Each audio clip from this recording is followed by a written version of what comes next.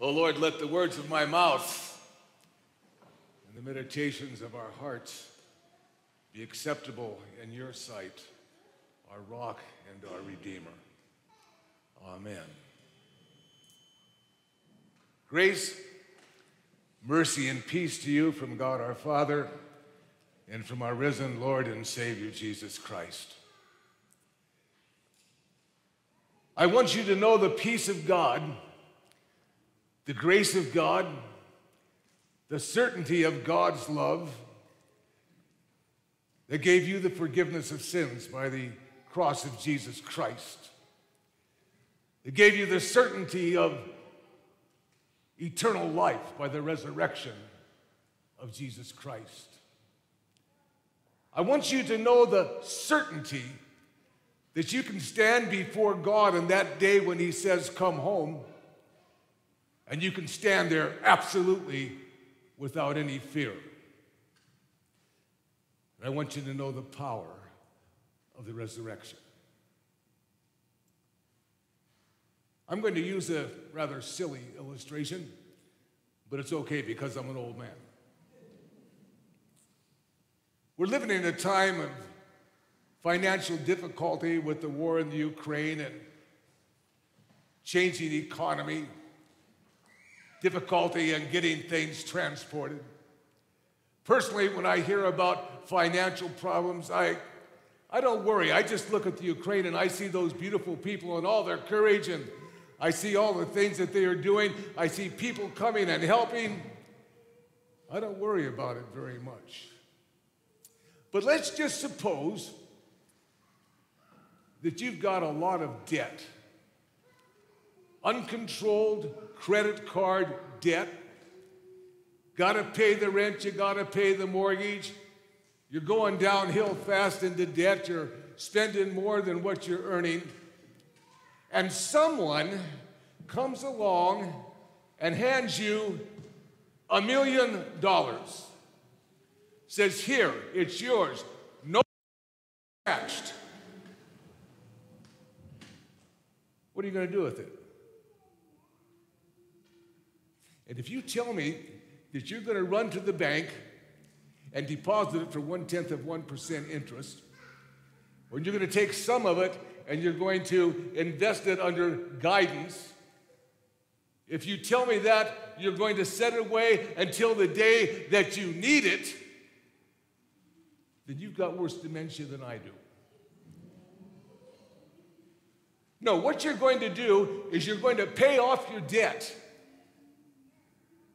And then you're going to take a course from Ramsey and how to avoid credit card debt.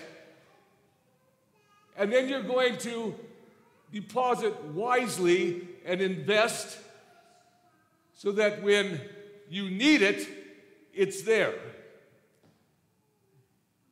Now let's take the financial and put it into the spiritual.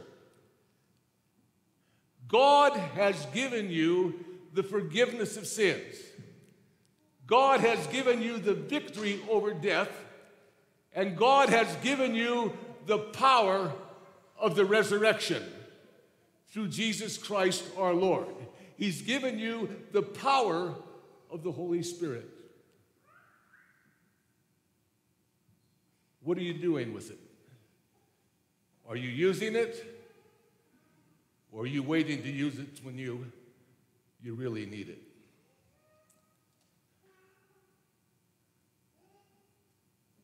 I'm a Lutheran, and I'm very thankful to be a Lutheran. My mom was a Southern Baptist. My dad was an agnostic.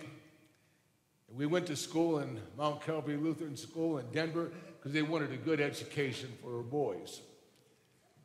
My mom took confirmation, became a member of the Lutheran Church. My dad continued to be a skeptic and an agnostic. But he did permit my mother to be confirmed, and he allowed me to be baptized. Little did he know that God was using him. But I find difficulty with the Lutheran Church, and it's only its name. When people hear that I'm a pastor, they ask me, what kind of pastor are you? And if I say Lutheran, I get the weirdest responses. Some people think that I'm a follower of a political activist who was involved in the civil rights marches in the 60s, which I was. And some people think I worship the devil. Because they hear the word Luther, they confuse it with Lucifer, which according to Isaiah 14:12 is the official name of Satan. So I've decided when people say to me, what kind of a pastor are you? I'm going to say, I'm a Philippian. And they're going to look at me and ask a natural question. What do you Philippians believe? Now notice the smile on my face. It goes along with that beautiful gotcha when you have been able to manipulate people to ask the question for which you want to give the answer. So let me tell you about the Philippians. My reference point is Acts chapter 16. I'm not going to read it to you. I'm going to summarize it. We're told that Paul and Silas, Timothy and Luke were looking for a new field of mission, and everywhere they wanted to go, the Lord's Spirit shut them down, blocked the way. Well, finally, Paul had a dream. And in that dream, he saw a man from Macedonia. The man from Macedonia said, "Come over and help us." So Paul concluded that's where he was supposed to go. The Lord said, "Finally, you got the message." They went to Macedonia. They got to Philippi. They proclaimed the gospel there. There was a woman by the name of Lydia, a businesswoman, seller of purple. She became converted. She was baptized, and she received the spiritual gift of hospitality. She invited the disciples in to use her home as their base. Well, one day they were out walking, looking for a place to minister, and there was this girl who came behind them, just plaguing them. She was possessed by a spirit. And she told the truth. She said, "These men are servants of the Most High God and worshipers of Jesus Christ." But she said it in such a way that it was offensive. And finally, Paul got tired of it. And he cast out the demon by the power of Christ. And that woman was relaxed and sweet and peaceful. And you would have thought that people would come along and be joyful that she was no longer possessed. No. They arrested Paul and Silas because this girl also had the ability to foretell fortunes. And now that she didn't have the spirit, she lost the ability. Her owners lost their income.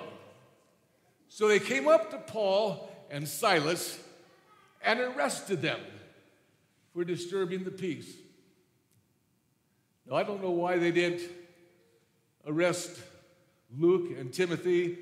In my worst moments, I think that maybe officials came and said, "Who caused this ruckus?" And Luke and Timothy said, "These guys." I don't know if that's true or not. I hope not. But they arrested them. They beat them. They put them into prison. They locked them in stocks in pain. Now listen to what Luke tells us in Acts 16. About midnight, Paul and Silas were praying and singing hymns to God, and the prisoners were listening to them. What kind of a man, demented idiot, is arrested unjustly, beaten unjustly, imprisoned unjustly, sits in stocks, and he's in pain, and he sings praise. One who has the power of the resurrection. One who has the power of the resurrected Christ. Oh, the story gets beautiful. Angel of the Lord comes down, opens up the doors. All the prisoners are set free. No one leaves. And the guard comes running in. He sees all the prisoners. He thinks maybe they're going to escape. He's going to certainly lose his life to his authorities. He's ready to fall on his sword. And Paul says, don't you fall on your sword. We're all here. And the jailer turns around and he says, what must I do to be saved? Now, he's not asking a theological salvation question. He's wondering how's he going to explain this mess to the people who have the authority to let him live or to die. But Paul turns it around. He says, believe on the Lord Jesus Christ, and you shall be saved. And he and his wife and his family are instructed and baptized. Boom! You've got a Philippian church using the power of the resurrection. That power of the resurrection. Famous passage from Paul. I want to know the power of God so much and to be open to use that power so much that I can look in the face at all times, all situations. I have learned in whatever situation I am to be content. I know how to be brought low. I know how to be abound in any and every circumstance. I have learned the secret of facing plenty and hunger, abundance and need. I can do all things through Christ who strengthens me. I've got to tell you, that is absolutely true. And if you haven't found it, my prayer for you is that you will find it. I know what it's like to abound. Literally, that means I know what it's like to be praised. Hey, Pastor, good job. That lasts for about 15 seconds. I know what it's like to be put down, abased. That's when people have a whole lot of problems.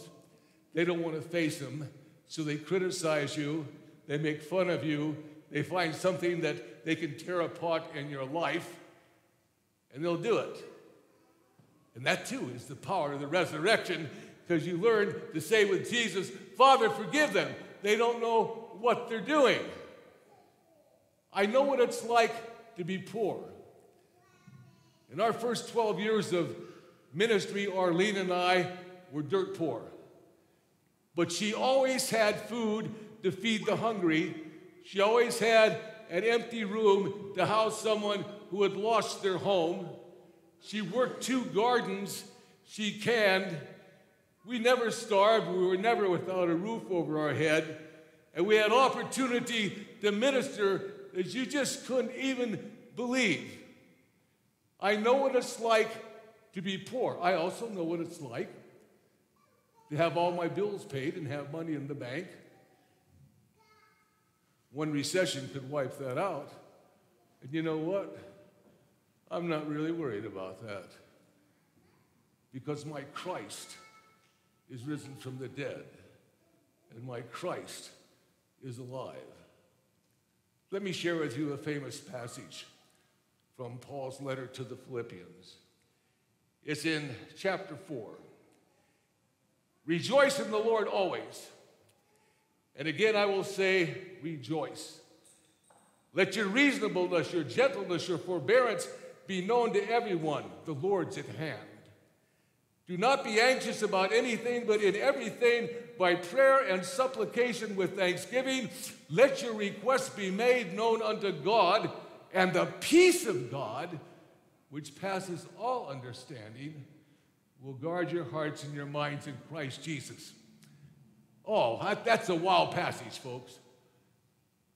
People come up to me and ask me a standard greeting. They say, Pastor Frank, how are you? Or Frank, how are you? Or, hey, old man, how are you doing?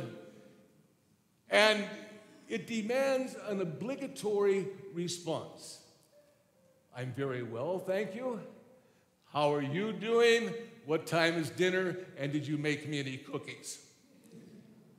Now, if I respond, I'm rejoicing, guess what they're going to ask? Wonderful. What are you rejoicing in? I'm rejoicing that I'm in my 4th round of cancer treatment. Oh. I'm rejoicing that I have congestive heart failure.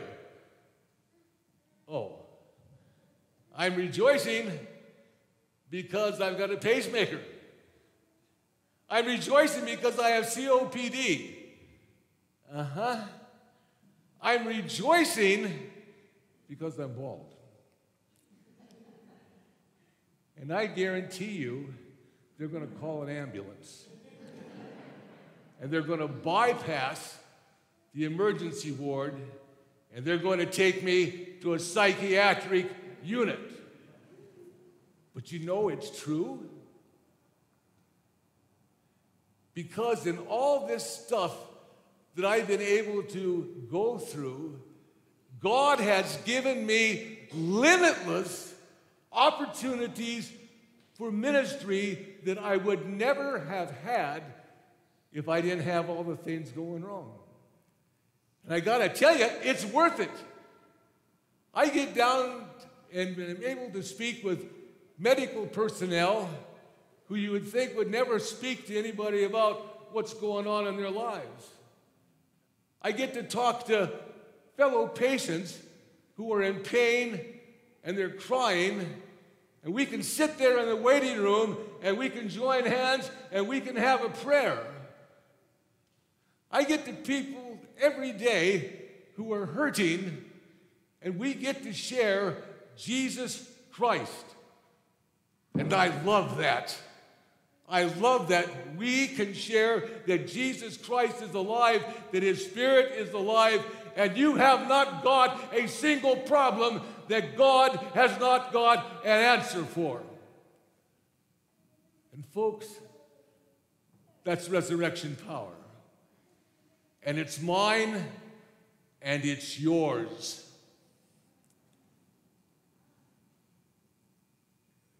There's another famous passage in Paul's letter. He tells us to think Jesus. Now, elsewhere in Romans, he says, be transformed by the renewal of your mind. But listen to what he says in Philippians. Let this mind be in you, which was in Christ Jesus, who though he was in the form of God, did not count equality with God a thing to be grasped, but emptied himself by taking the form of a servant, being born in the likeness of men, and being found in human form, he humbled himself by becoming obedient even to the point of death on a cross. Let that mind be in you that allows you, by the power of the resurrection, to be a servant, to reach out in the name of God with the good news of Jesus Christ, your Lord and your Savior.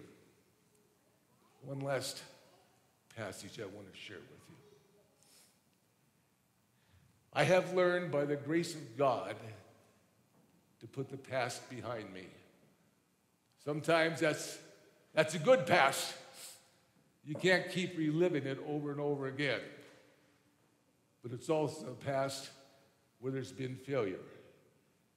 You learn to walk away from it. This is what Paul writes.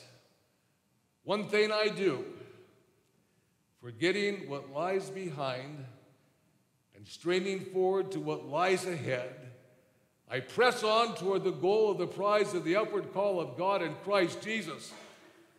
Let those of us who are mature think this way, and if anything you think otherwise, God will reveal that also to you.